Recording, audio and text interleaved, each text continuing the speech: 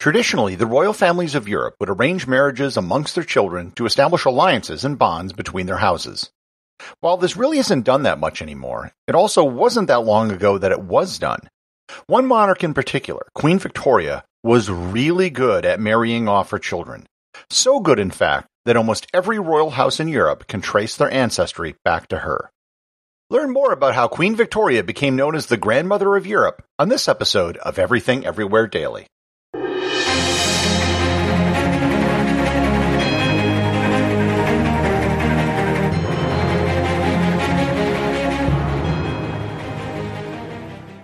This episode of Everything Everywhere Daily is sponsored by listeners like you. Creating a daily show like this isn't easy. Researching, writing, and recording a daily show takes quite a bit of time, and you have to do it every single day. Over on Patreon.com, there is a small but growing community of listeners who support the show with their donations. In addition to showing your support for the show, you can also get some extra benefits as well. Depending on your level of sponsorship, you can be listed as an associate or executive producer of the show. There's monthly original wallpapers for your desktop and smartphone, as well as merchandise like stickers, t-shirts, and hoodies. Depending on your sponsorship level, you can also submit ideas directly to me, because this is a daily show and I need a lot of show ideas.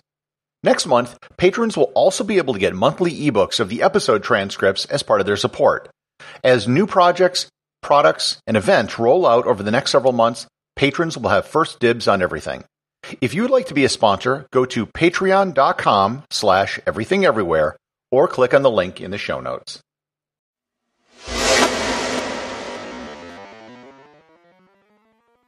Queen Victoria's reign of 63 years and 7 months was the second longest in British history after the current Queen Elizabeth II. She and her husband, Prince Albert of Saxe-Coburg and Gotha, had 9 children. The fact that she had 9 children is surprising, given that after her first child, also named Victoria, she mentioned how much she didn't like being pregnant and claimed that newborn babies were ugly. Nonetheless, her children and grandchildren went on to populate royal houses all over Europe. In fact, of the 10 hereditary monarchies in Europe today, 5 of the monarchies are direct descendants of Queen Victoria, and monarchs from another 5 disbanded monarchies were also descended.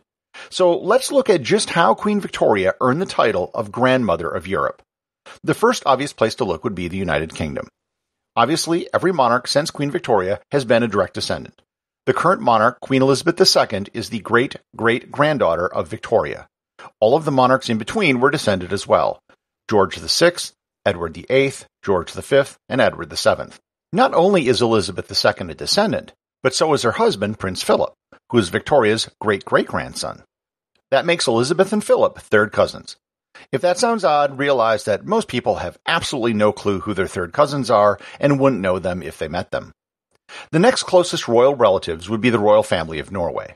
The current King of Norway, Harald V, is likewise a great-great-grandson of Victoria. His father, King Olav V, was also related to Victoria by his mother, Maud of Wales, who was the daughter of Edward VII. This makes King Harold a second cousin to Queen Elizabeth. It should be noted that King Harold is the first non-British citizen in line for the British throne. He is currently 80th on the list of British succession. Over in Denmark, Queen Margaretha II is also a great-great-granddaughter of Victoria. Her relation comes via her mother and grandmother, who were in the Swedish royal family, and Victoria's son Arthur, who is her great-grandfather. Speaking of Sweden, Margaretha's first cousin is King Carl XVI Gustaf. Carl is also a great-great-grandson of Victoria via his father and grandmother. It should be noted that Carl's father was not the King of Sweden, as he passed away at a young age. Over in Spain, the current King Felipe VI is the great-great-great-grandson of Victoria, and his father, the recently advocated King Carlos I, was the great-great-grandson and is also a third cousin of Queen Elizabeth. King Felipe is also related to Victoria on both his father and mother's side. So far, that makes 11 monarchs from existing royal houses who have been descended from Queen Victoria. 5 British, 2 Norwegian, 2 Spanish, 1 Swedish, and 1 Danish. However, there were several royal houses whose countries got rid of their monarchies, and many of them had linkages to Queen Victoria as well. In Germany, Kaiser Wilhelm II was the grandson of Victoria via her eldest daughter, Victoria. In fact, the German royal house was quite close to the British royal house at the start of World War I, as both kings were first cousins with each other. It was one of the reasons why people thought such a great war between the two countries wouldn't happen. The German monarchy was disbanded after World War I. Over in Greece, King Paul, who reigned from 1947 to 1964, was Victoria's great-grandson, and his son, Constantine II, was the last king of Greece. This branch is how Prince Philip is related to Victoria. The Greek royal house was disbanded in 1973. In Romania, the monarchy was abolished after World War II in 1947. The last Romanian king, Michael I, was a great-great-grandson and was related to Victoria via his father, King Carol II. King Michael passed away in 2017 at the age of 96. Yugoslavia also had a royal family, and, you guessed it, it was also descended from Queen Victoria. The last Yugoslav monarch was King Peter II, which was first cousins with Michael I of Romania, which was another great-great-grandson of Queen Victoria. Special note should be made of the Russian royal family. The last Russian Tsar, Nicholas II, was not a descendant of Victoria, but his wife was. Had the entire family not been murdered by the Soviets, Prince Alexei would have been another monarch descended from Victoria. So at this point in history, we have 17 people who have reigned as a monarch in a European country, with 5 current royal houses, which should continue the line of monarchs who are descended from Victoria. Now you have to ask yourself what royal families aren't descended from Victoria, and the answer is 5. Liechtenstein, Belgium, the Netherlands, Luxembourg, and Monaco. Belgium and Luxembourg both have royal families which are closely related to Victoria. They are both descended from King Leopold I of Belgium, who was the uncle of Victoria, and her husband Albert. With all this interbreeding going on, you might be wondering how far back we have to go to tie all these families together.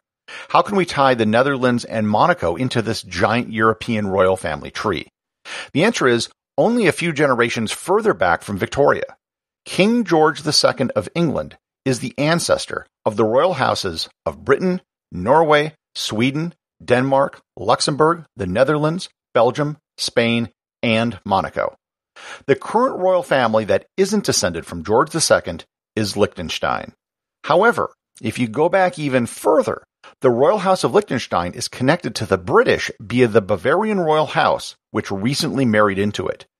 If you remember back to my episode on the British line of succession, the heirs to House Liechtenstein will be the Jacobite heirs to the British throne in one generation. Intermarriage amongst royal houses seems to be a thing of the past. Most modern royals tend to marry who they want, and they tend to be very rich, very famous, or very attractive. Nonetheless, even if there is never another marriage between European royal houses, Queen Victoria will still be the grandmother of Europe. Executive producer of Everything Everywhere Daily is James Makkyla. Special thanks to everyone who supports the show over on Patreon. Please remember to leave a review over on Apple Podcasts. Even a simple review can really help the show get discovered in the sea of other podcasts that are out there.